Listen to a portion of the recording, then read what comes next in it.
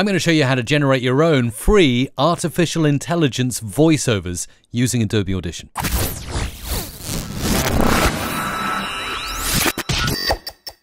It's really, really easy. With Adobe Audition opened, you just need to start a new audio file. I've done that already. You just go to File, New, and make sure to select Audio File, and then you can create your own AI voiceover. And this is how to do it.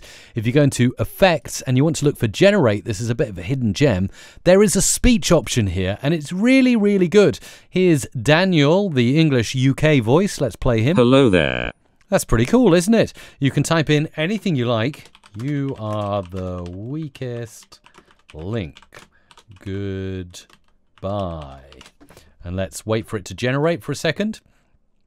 And I might need to press play. You are the weakest link. Goodbye. Really, really cool, right? But not only that, we can also change the language. So we could go to French, France, and we type in bonjour, and I'm sure it'll work in any language, which is the coolest thing about this feature. Let's play this. You are the weakest. Bonjour. He was almost saying the English accent there, wasn't he? Bonjour.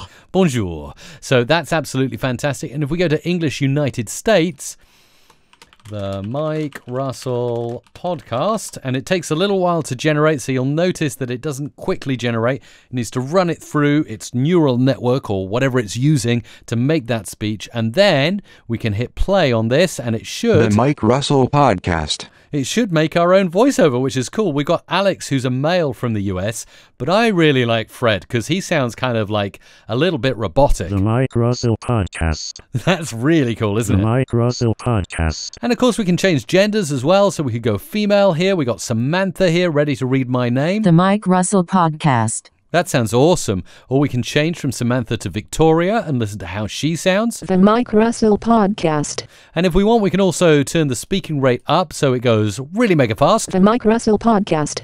Or really mega slow by turning the speaking rate down. The Mike Russell podcast. So as you can hear, lots of customization inside this AI tool. And by the way, if you want to play further, click settings here. It's going to take you into, well, certainly on a Mac, it'll take you to the accessibility controls where you can find all the voices here, customize them, even make sure you tick to upgrade the enhanced quality version, and then you get an even better AI voice.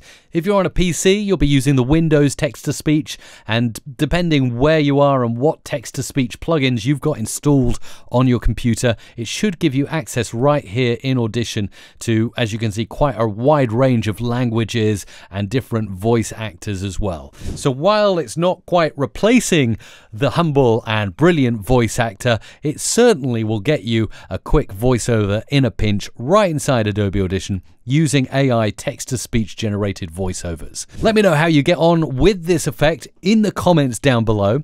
And if you're really enjoying this, you probably want to know my 3 favorite effects for voiceovers. And that's in the video that's on your screen right now. Go and watch it.